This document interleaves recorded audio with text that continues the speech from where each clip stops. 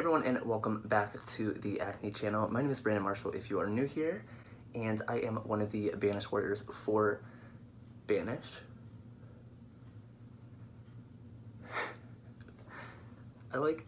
Honestly, I hope at this point you guys just kind of get my personality and that I'm a little bit awkward, and I'm hoping that some of you can at least relate, maybe.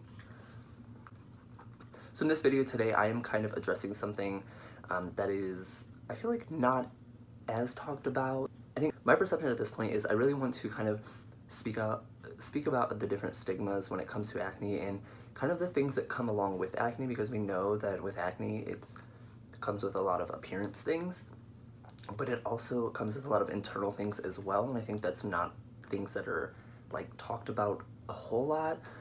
There's another video that we recently posted on the Acne channel about kind of the correlation of dating and acne, so that can be self-esteem, that kind of thing. But I also want to kind of dig into mental health and acne and kind of the effects that acne can have on your mental health, because there's a correlation. There's definitely a correlation. It is proven. There's so many things. I've talked to my therapist about it, and I just kind of want to dig deeper into that, because I feel like some people might feel like they're alone, or that they're the only ones suffering from depression because it could potentially be correlated to their acne, and that is not the case at all. So that's why I said I want to speak on these types of topics, just to kind of put it out there and let you know that you're not alone. I've been through so much, I've suffered with acne for so long, and there is so many different things in your life that it can affect, and things that you wouldn't think it would affect, it can definitely affect as well. So just want to point those out and just kind of talk about them with you guys. So I'm not really going to give a background on my skin, because I feel like some videos I kind of do that, and at this point I have had quite a few videos on this channel, so I don't really want to go into a lot of backstory, but I just kind of wanted to go through a little bit of my, just kind of my mental health and things that I've been through, and that kind of I didn't realize for a long time, and that my therapist kind of opened up this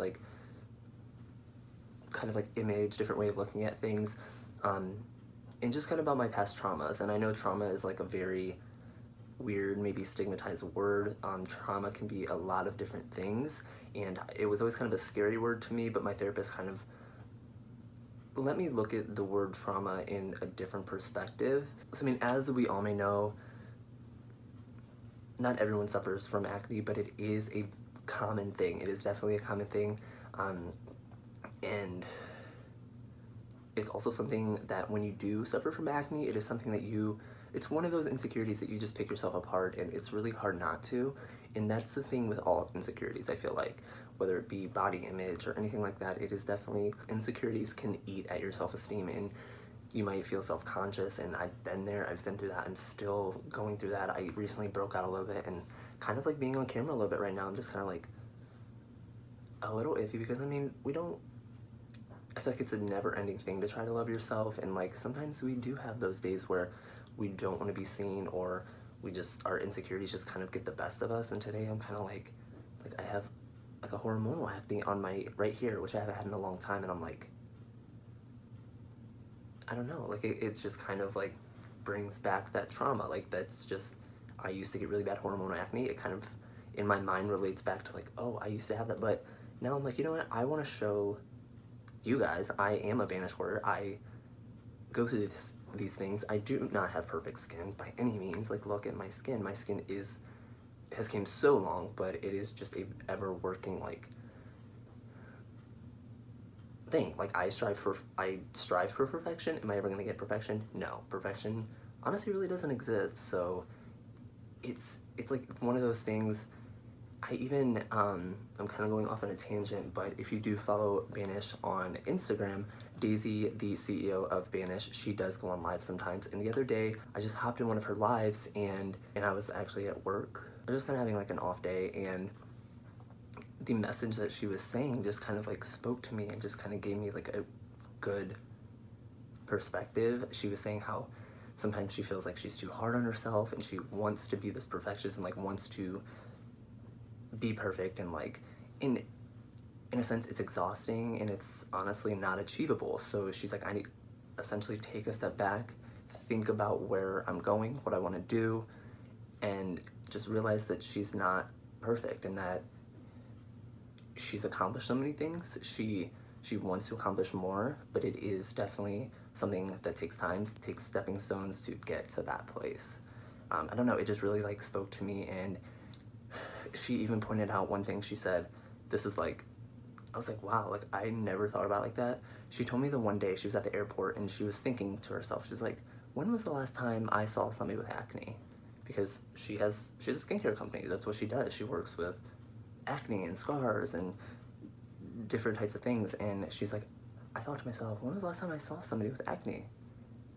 And she couldn't remember. She's like, that is how like minuscule it is to her. Like seeing someone with acne is like, when she sees somebody else with it, she's not like, oh my gosh, that person has acne, take note, like in her brain. It's more of one of those things that you're very hard on yourself and you kind of look in the mirror and pick yourself apart, but in reality, if I saw you and you had acne, I'm not gonna remember. I'm gonna remember the conversation we had. I'm gonna remember your attitude that you have, your positive outlook on life. I'm gonna remember those types of things about you and not the fact that you had acne. Like, I don't know, just something about that kind of was like, oh, like I wish I would have heard that a long time ago, because like I know that's true, but like hearing it from someone like Daisy, who even has this kind of company and deals with these things and sees all these different like progress pictures and everything, like it's just, I don't know, it's just really nice to hear. So yes, I know we kind of went on a little tangent, which I tend to do, but it still kind of loops into the whole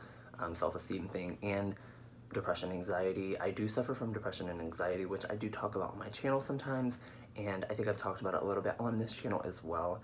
And I'm not saying all of it is stemmed from my acne and past trauma with acne, but honestly, I would say a lot of it is, because I mean, some people have bad childhoods and stuff that's linked to that, and sometimes it just happens. Anxiety happens, and I do have a lot of social anxiety, and I do have depression, and I know that it definitely stems a lot from my experience with acne and just kind of how I view myself and kind of how it has affected me over the past 7 or 8 years. And having acne for so long it really takes a toll on your mind and how you look at yourself, and I'm definitely recovering from that. I started seeing a therapist a while ago, and just kind of like looking at that and bringing up things and talking about them, it definitely helped me. I'm not saying that medication is always the way to go, but I did recently actually start on an anxiety and depression med, and it's helped me tremendously. I'm really not gonna lie. I did start on 10 milligrams of Lexapro, and this is an anxiety and depression med. There are some side effects for it, especially if you don't take it all the time. You can have a little bit of withdrawal, which kind of scared me at first, and there's a couple times when I forgot to take it, and it just, your body kind of like, you get shocked a little bit. Anyway, you can do some research on that medicine, but I did start on 10 milligrams of that, and I was honestly feeling better. And I think even seeing my therapist, I started to want to go do things and want to hang out with people and not want to cancel my plans all the time, because I had a really bad habit of canceling plans because I would get really anxious or really depressed and just feel like I don't want to leave my room, I don't want anyone to see me, and that's just not how I want to live my life, especially when life is so short and we're here for such a short amount of time. And in my 25 years, I've realized that life isn't honestly about making connections. Life is about family and friends, the people that you come across, the people that you might see one time but change your perspective on something, or the positivity you might get from the person at the gas station that was just super nice to you and just kind of changes your perspective on the day. Like, I want to have those interactions. I don't want to not want to have those interactions. I don't want to have to sit in my room all the time and just starve myself of that type of interaction. And that is part of the reason that I chose to see a therapist, and part of the reason that I mentioned possibly some type of medication. They did double my dose. I am on 20 milligrams now, which I believe is like 10 is the starter. I think 20 is maybe the highest. I'm not really sure, but it's honestly, I feel like one of the best things that I've done, like that I've started, and I don't know, I feel really good. And like I said, medication is not for everybody, but therapy, even checking out therapy first, that is what I did. I went to therapy first. I checked it out. I talked to my therapist. And I just want that, like, that small stigma of oh, it's just acne, like that, it's just acne, it just affects your skin. No, it affects you. It affects you as a person, it affects your self-esteem, it affects your mind, it affects so many different things, and you're not alone. You're really not alone. And like I said, I've struggled with acne for so long, and that, like, even talking about it kind of like chokes me up a little bit. But I struggled with it for so long, and there's so many people out there that they're probably sitting in the room and not wanting to do anything, and I don't want people to let their skin stop them from doing things, because I let my skin stop me from doing so many things that I wish I would have done, and going forward, I do not want that to happen again. I don't want to go there again. I'm not going to go there again. I mean, we all have our days. We all have our days where I'm going to sit in my room. I'm not going to talk to anybody. I might not even reply to my text messages. Just because I need those days to myself, but I also love spending time with people. Because I guess kind of the point of this video is just to say you're not alone, and things like this happen and things like that happen, and it is okay to accept the fact that acne might be taking effect on your mental health. And if any of you have any questions about therapy or finding a therapist or medications or anything, I am here. You can message me on Instagram, you can message me here, you can comment here. I'm always willing to help anybody. I want everybody to be happy. Just want everyone to be happy. Like, yeah, I hope that kind of like maybe open your mind to things, or maybe even just one person made you feel like you're not alone. That is what I essentially want to do. That is why I'm trying to get my message out there. But yeah, my Instagram link is down below, and I'll see you guys in the next video. Bye guys.